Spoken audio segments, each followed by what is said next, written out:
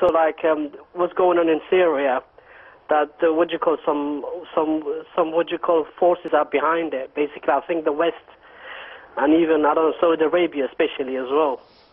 So well, there's no secret about that, James. Saudi Arabia and a country called Qatar, a petrol station masquerading as a country, are openly funding the terrorist movements that are at large in Syria.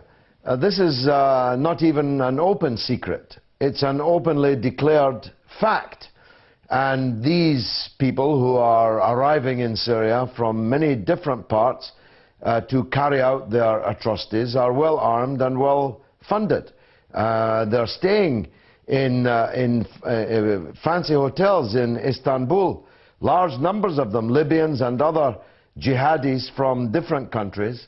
They've been brought there, they've been given money, they cool their heels there for a bit and then they disappear. And then we see them with a mask on the screen involved in the revolution in Syria.